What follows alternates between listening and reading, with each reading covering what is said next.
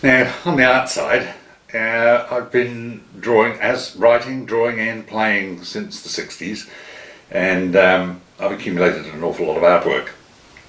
So we have a gallery on the art section, and I would like to point out that these prints of these pictures are actually available. I have an example here.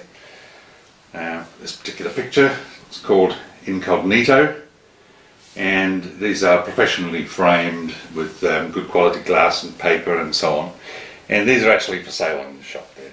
And you can really have any picture that you find in the gallery, you can have it put into a frame, which, you know, I tend to these things personally, so they're sort of artist proof, very much limited edition.